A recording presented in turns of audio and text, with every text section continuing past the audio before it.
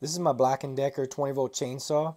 I'll kind of tell you why I bought it and why I love it, and then I'll give you some stats on it, the numbers, if that you're interested in that. And at the end, we'll turn it on just so you can kind of hear the sound. But I am in my shop.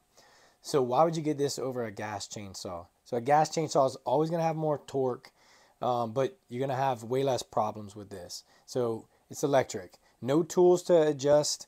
Simple instructions on it. When you run out of power, all you do is swap the battery. Now, yes, you have to have other batteries or a bigger battery. I would suggest getting a bigger battery. I have 7 of those, so it works. And so I helped a friend get a tree off their house right after a hurricane. Everybody seemed to be having problems with all their tools, but yet I never had an issue with this, and I cut more of that tree off the house than people with their gas chainsaws. Now, you have a big trunk to go through. It's only a 10-inch blade, so it's going to be a little harder to kind of get through that. That's understandable, but this does a great job kind of chopping. And in a neighborhood, you're not going to hear that chainsaw screaming and running, so the noise comparison's way less. I love this chainsaw. I use this a lot. I helped my dad clear out his lot with this chainsaw. He has the DeWalt, I have the BLACK+DECKER, and they perform pretty close to the same. As far as stats, I mean, you see it on my measurement mat. It's a little over 26 inches, and it's a little under 26, a little over 8 inches.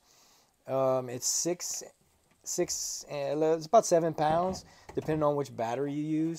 This one comes with the guard and charging cable and the battery. I would get an extra one or a bigger amp hour is my suggestion, just because you are going to run this down. It's great for pruning this size battery, but you're going to need a little bit bigger one. This is a guard. It's locked in. It's not a safety. Here's your safety on the thumb. You have to pull this or you won't pull the trigger. It has a built-in oil reservoir that self-oils the chain. Here's your instructions on how to tighten up the chain. It's super simple. If you need to take it off, you just pop this off. It slides out. You can swap the chain. You do it really, really fast.